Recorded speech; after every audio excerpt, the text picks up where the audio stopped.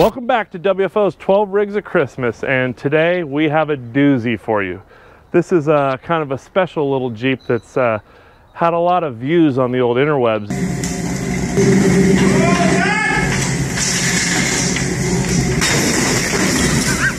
We're going to get back behind the story and find out really what's going on with Clark's Jeep. So let's see if they're in the shop. They don't even know I'm coming. Safety first, wear personal protective equipment. Is that like a rubber? Merry Christmas! What's happening, boys? What's up, Santa? Hold on, where's your fridge? You guys look like you're working hard. You need a beer?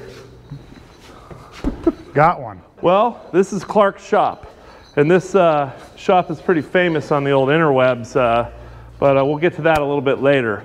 Clark, tell us about this Jeep. What is it? This is a 83 Scrambler. 83 Jeep Scrambler, that would be a CJ what? CJ8.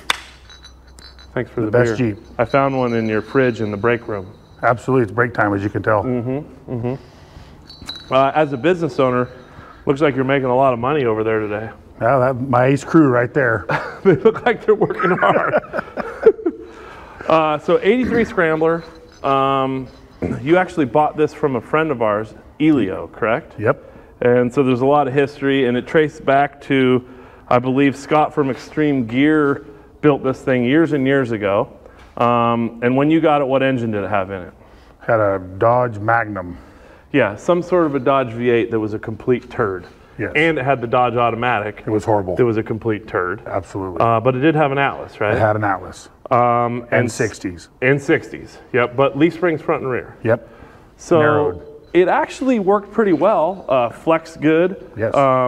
And worked good, but the power sucked and you couldn't program it to do anything. So you decided, let's change that, right? After we broke the frame a few times. So Clark called up and said, Trevor, I want to build this Scrambler. What can we do? And the first thing I told him, what did I tell you first? Don't do anything. Sell it. Leave it the way it is. Go buy a JK. It's going to cost too much money. So go buy a JK. Yeah, but luckily he kept it true to the old CJ and the Scrambler, so you went and bought what first? Ordered a new frame. Ordered a new frame. So we've learned this a lot.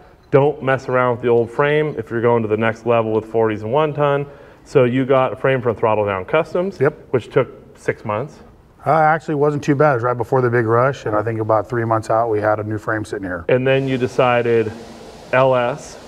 LS, so we got a 5.3 LS from BD. Well, let's just go look under the hood first. Pay no attention to this green machine here. So this is, as you can see right here, it's a 5.3 from BD Turnkey engine in Reno. And so you just called up Brian and said, give me an engine ready to go. Told him what I was doing, and he set me up. And no cam or anything, it's stock, nope, right? Stock and engine. It runs perfect. Runs great, no leaks.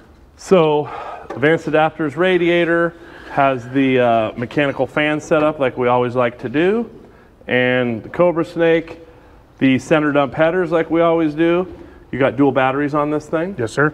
And those are just hooked together, right? They're not, switch? They're isolated. Oh, Perco switch, like yep. a boat Perco? Yep. That's good. And then what do you got going here? Because this is what we always like to do. Yep, got some Hydroboost. So Hydroboost brakes. Got the ARB dual compressor mounted right here on the inner fender well, next to the wiring harness and fuse panel for the BD engine.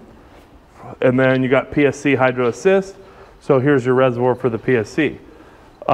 You went ahead and put a strut tower between the coilover mounts. Yep. So that kind of brings us to the front and underneath. So Throttle Down Customs frame, one thing we decided when we were talking to you is, Clark, let's get the steering box all the way out front so that we can move this wheelbase forward. Yep. So had them add 6 inches to the frame when they built it. We sold them this advanced adapters mount, and then I made them notch the frame there to get the bolts in, because that's the best way to fit it. One of the cool things too is these power steering fittings with the banjo ends, get it nice and low profile and getting the lines out of the way. What kind of winch does every Jeep need? The best. The best. The Warren 8274, gear driven. So you had that from something, huh? Picked it up from one of my buddies, had it. His brother-in-law owed him some money, so he bought it for $500 and I got it for $500. Oh, $500 deals on the 8274 are always a good deal. Put a new higher horsepower motor on it. Oh, you did the upgrade from Warren. Yep. And then you went with synthetic line. Yep. And then sunk it down a little bit because with the Throttle Down Customs frame, it doesn't have that factory plating in here. Yep. So you can sneak it in. Then just your standard 2x4 box tube front bumper. I can see you got our little clevis mounts on there. Yep. Pretty simple. Now what you guys got to understand, and this is why the whole reason why I wanted to come look at Clark's Scrambler is he didn't have us do that. Somewhat obvious, kind of. I mean, I don't think we would just leave rusty, raw, unpainted. Patina, it's called patina. You call that patina? Yeah. Oh, okay. So Clark took his Jeep apart with the help of his thirsty henchman over there, stripped it all the way down, got rid of the whole rolling chassis, axles, everything, and did this on his own. So you guys had a lot of long hours in this shop, right? And it wasn't you. It's all the buddies stopping by, you know, next thing you know. Hey man, they just drank my beer. Another case of beer, and then you really didn't get anything done that night? Correct. You ever had that happen? Every night. Yeah, He said, what kind of axle should we run? So we went with a, right here, this is a 1991 Kingpin Ford Dana 60, and it's full width, and it has our truss on it. It has our upper 3-link mount right on the top of the axle, running 7/8 heim joints. It's got all of our suspension brackets, lower link mounts, upper link mounts. So basically what we did is we gave you the cookie cutter Lego builder kit, right? Pickup full of parts. So we got the front axle put together for him, 538 gears, air locker, chromoly axles, 35 spline outers, reed knuckles. If you take a look over here, because of the up travel and the coilovers, it just has crossover steering, and the drag link actually goes to the underneath of the steering arm so you can get all the up travel. King air bumps, King 2.5 coilovers, and Clark, correct me if I'm wrong, you got 12s in the front and 14s in the rear? 12s all the way around. 12s all the way around, okay. And we went ahead with our universal front coilover mounts right on the Throttle Down Customs frame. Clark put those in, and his guys over here. This is the overflow for the radiator. Not many spots to fit things, but they're there.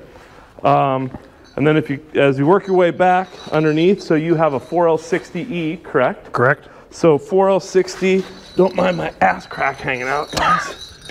And then you went ahead and built a 2x4 cross member here in the shop, and then plated it with 3/16 steel. Yep. And then the rear back there is a GM 14 bolt with our WFO full truss, and then triangulated 4-link. And then this also has our universal rear coilover mounts, 2.5 12 Kings in the back, King air bumps. Got a Curry anti-rock in front of the axle, right through that void that all the Scramblers have in the body there. And then one of the things that you guys did is you had to re-sheet metal the inner fenders, right? Correct. So if you look over there, had to open up the fender wells, so we had more room for the tire, so we had to make some inner fenders that would seal everything. Yeah, the stock Scrambler opening just isn't enough. No. And by doing that, you could trim all the way back to these. These are Genright fenders? Genright fenders. To the Genright fenders. Scramblers always look weird in this area when you put tube fenders on because of the factory body. Yep. 40-inch Nittos, right? Yep. And then Hutchinson double beadlocks. Yes, sir. Like we always like to do. So triangulated 4-link rear, ARBs, sway bars, 3-link front, 538s. What about the inside? Why don't you go around the other side and tell us about the inside? I remember when Elio had this roll cage was here, but it stopped right here because he had a half cab. Correct. Right? Correct. So at some point in its time, we welded this rear section in. Half cab could no longer fit. Correct. And then when you did this rebuild, you took our CJ front. Yeah, the cage wasn't tied all the way to the frame. And so we used your CJ. So our CJ stanchions down through the floor and tied into the frame. Yep. Yep. And you know, when you've experienced a rollover, sometimes you want to gusset your roll cage a little bit. You know, not so much here or here, but right about here is a little bit of evidence of what you're going to see here sooner than later. So you had to put a new pre-owned steering column in this thing because your original one broke. Right? Out of a Camaro, out of a junkyard. Oh, Camaro? You pull. Oh, you pull it. Yeah. Nice. Yep. And then that's just the Winner's Performance Sidewinder shifter. Correct. And then Atlas with twin sticks. Yep. And then right here on the dash, you went ahead and put in an S-Pod for all your switching needs. And I noticed you haven't labeled the switches yet. No, that way they can't steal it. Yeah. Yeah. And then, do you listen to a lot of AM radio with that? Absolutely. Yeah? Absolutely. that I have a hunch that might be Bluetooth. Yeah. And then I forget what these are. These Speed Hut gauges? Yeah, Speed Speed Hut the gauges, classic Speed digital Hut gauges. gauges, and it's got the tack inside the speedometer on that one. Yep. Which, if you're going to build a CJ and do it all up, you don't want to put new shit. This Nope. This is classic looking, even as the clock right there. That's right. Center console. You know, you probably run like an old school iPod. Sure, whatever my kid brings. Yeah. And then back here, looks like you got a pair of our speaker cans in there. That is a pretty impressive sound bar you got up there. That's more speaker cans. That's here. your backup sound system right here. You got to always have a backup. Yeah, gotcha. Yeah. And then you looks like you haven't got to your ice chest tire rack scenario, right? No. None, we haven't got to lots of things, as you can see, but that was... And then underneath there, you could see the 14 bolt. So this is a newer disc brake 14 bolt. So it's a 2001 or newer. It's got factory disc brakes with e-brake. Yep. And then the gas tanks in the back here with the heavy duty skid. Genright. So you didn't really extend the wheelbase that much, did you? Nope, just out the front. I wanted to keep the factory Scrambler look to it. Yep, I like it. Well, it is classic. It's red. I'm Santa Claus. Can we talk a little bit about the elephant in the room? And it's not you or me, even though we're a couple big dudes. You know? Yeah. We don't miss meals. No, we don't. No. How tall are you? 6'4". 6'4". Yeah. Yeah, I'm 6'1". You're a big mother. Never mind, I can't say that. Give us a little backstory on what went down in the shop. I don't know how long ago it was, maybe 10 years ago. Right, about right? It was about 10 years ago. It was like the year after you got the Jeep. Yeah, we just had to try some flexing on it, you know, and so the boys and I, after an afternoon harvest party, I think it might have been, we decided to come down and flex the Jeep out. Well, that video made it all the way to the North Pole. Yeah. It went viral. That's right. So this is what a lot of the rice farmers like to call a bank out wagon. And Clark decided that he would try and see if he could highline that tire, which, you know, in retrospect, here's 6'1", you know, 285 Santa, looking good. That tire is right about chin level. So that's probably not something that you want to flex out on if you're trying to get to the top. So Clark, do you feel like you might need a little redemption? I think I need a lot of redemption. So how about we just try and reenact it without rolling over? You know, just, you know, for all the fans. You got a lot of fans. Let's do it. You know, I've never put out any video that had that kind of traction, like your video. I'm glad I could help you out, Trevor. Yeah, I don't think you're helping me. You might be helping yourself. Well, let's do this. Let's get up it and do it the right way. All right, we're gonna redeem ourselves. Don't make me hit my head. Hey, easy, okay? That's why I got an airbag next to me this time.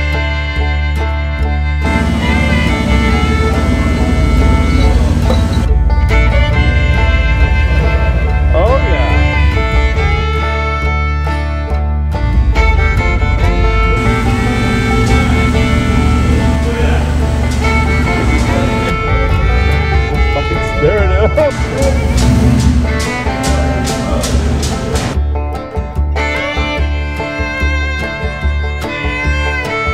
There we are, right there. See, all you had to do was stop.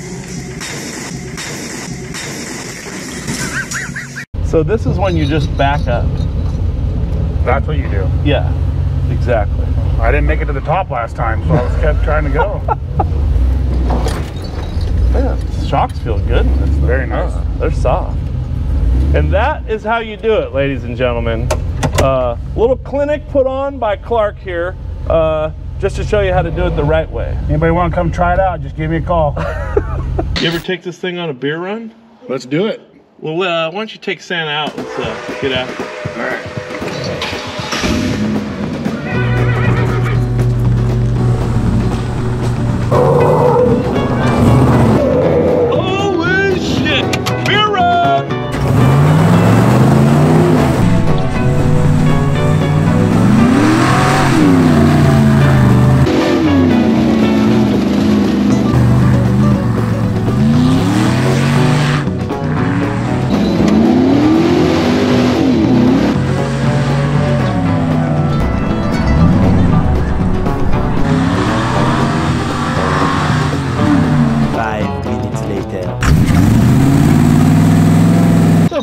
Trevor, we're stuck.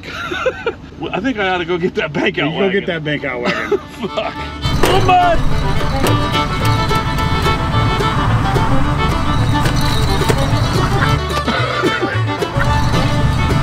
Oh, shit. All right, let me go get the bank out wagon. Oh, boy.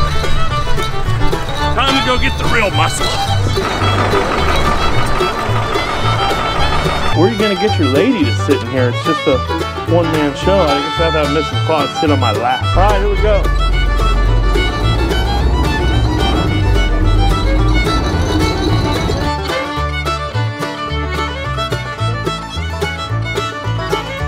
So Clark, you redeem yourself on the bank out wagon, then you go out in your own field and you get stuck in the ditch in your own field. Bank out's always one up in me. Bank out wins, pulls you out. And that thing is fun to drive. So I got to know about this thing. Tell me about this thing. Well, it's a bank out wagon we built in the shop to haul the rice. It's got a... Looks like a divorce transfer case right here. Absolutely. Rockwell transfer case. And the driveline angles are perfect. You built this right in the shop with the boys. Yep. And it's got Clark forklift axles in it. That's right. So if you've ever watched Swamp People, that's the same forklift Shelby Stanga has out there lifting the logs. That's right. Military forklift with basically planetary both steer axles with lockers in it too, right? Yep. Yep. And what size tires are these? Big. Yeah, I call them big. So when you get to this size, it's just big tires. And it's four-wheel steer, right? That's right. So I see this pitman arm pointing down. That's right. And a rod going to the front axle. And it goes right to the knuckle on the axle. So basically you have hydraulic rams turning the axle, but the hydraulic rams are on the axle. Correct. Right? Correct. And then these linkages just link the front to the rear so they turn evenly. They stay in time. And one turns right, one turns left. That's right. No crab walk on this bad boy. Nope. All right. And then up front here, I noticed as I walked down from the AC cockpit with a stereo that you got a Caterpillar 3208 V8 turbo diesel, right? That's right. 250 horse. I know a few things because this motor's in my bus, and you have an Allison 543 transmission. So this sucker hauls a lot of rice all year long. Yep. I think I need to take it for a drive. Have at it. Let's go check out a real four-wheel drive. Fired up, lights on, and stereo.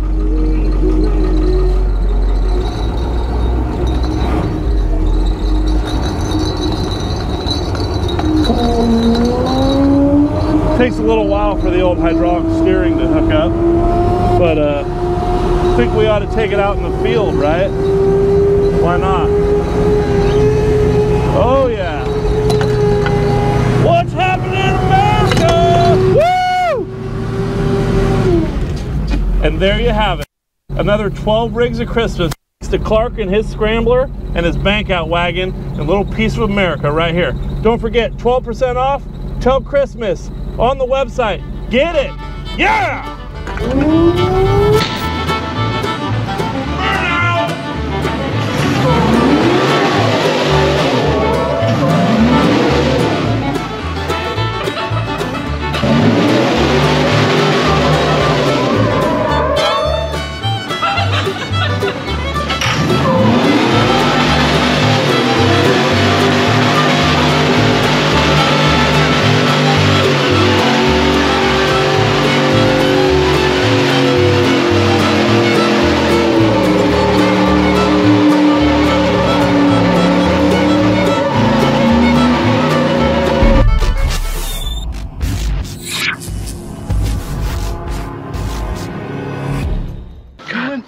He's going to fucking... The mic is stuck in there. Oh, I might have broke the mic.